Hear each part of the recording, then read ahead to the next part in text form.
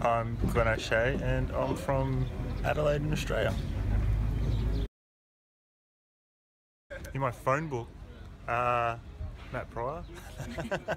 I think, no, I don't know. Yeah, he probably would be actually. The last photo on my phone, I can't even remember. Maybe a photo, oh, it's a photo of my room as we were leaving this morning. It was a really nice French hotel, so I took a photo for the memories.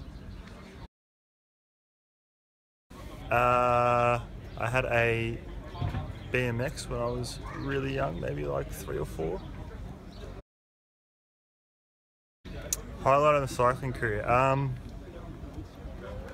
probably being world champion in 2012 in front of a home crowd. I like all sports, so I watch a lot of sport, I take note of a lot of sports, so yeah, sport I guess, but I read a lot as well, so yeah.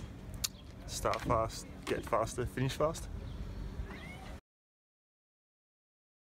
A little bit, like I've got a girlfriend and a dog, so I miss them, but so I really enjoy the travel, so in terms of missing Australia, not a lot. But missing the people in Australia, yes. Yeah. My favourite food, they're bananas, so it's not really a guilty snack. So yeah.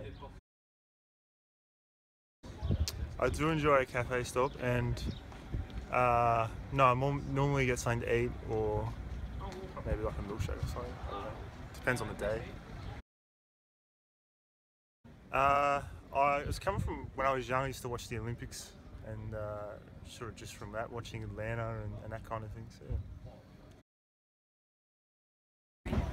Earliest childhood memory? I don't know.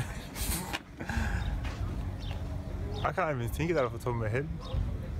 What's your earliest childhood memory? Earliest childhood memory?